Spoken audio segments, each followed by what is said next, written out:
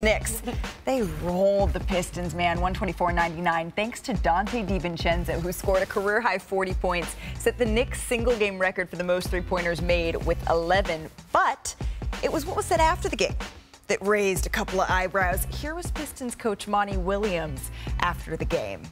But first, Donte. I mean, if Jalen passed the ball more, I could have had probably 15 of them tonight. But nah, everybody was unselfish. Everybody was playing for one another, and it was a fun game to be a part of. I don't care about their team at all. I could care less. Those guys, the way they got those threes, I don't want to be a part of that story. If he doesn't want to be a part of this story, he should have told his guys to defend better. What else to say, bro? We got a guy that's hot. We're going to try to find the guy that's hot. I mean, it's common sense basketball. Okay, pause. Monty was clearly upset with the Knicks running up the score at the end. Josh Hart kind of had the perfect response, though. So, Perk, chop it or drop it? Oh, we got to chop it. I got to chop Monty Williams up for a second. First of all, you should want to be a part of the Knicks story because they actually winning. Nobody wants to be a part of the Detroit Pistons story right now. You're 12-60.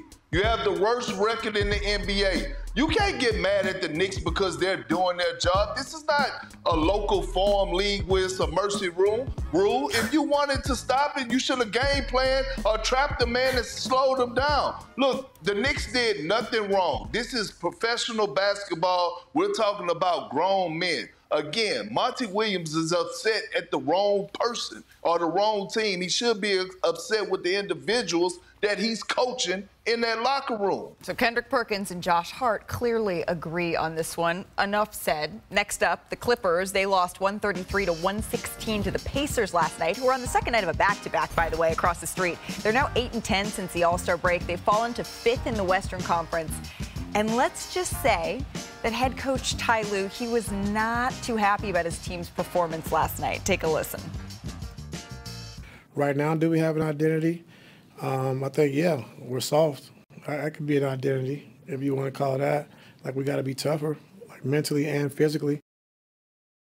Okay, so for one short day, the Clippers got to 1st in the Western Conference. That was in early February. Since then, they're 10-12, and their defense has been absolutely awful. Brian Windhorst, chop it or drop it? Oh, we're chopping it. And we're chopping a different spot in the standings when we look at the play-in, because guess who is in heavy reverse?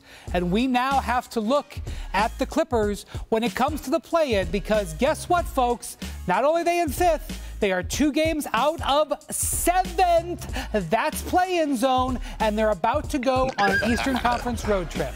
Ooh, boy, they're 5th right now. The Pelicans have their number. So if they're not incredibly careful, Brian, they could be looking at a first-round exit if they don't figure this out quickly. Oh, being a play-in team in this season with where they've been, with what they've got on the line, would be a disaster.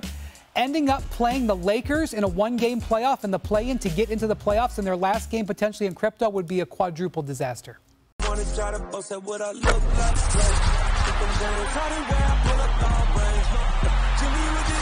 on fire. It's NBA, it's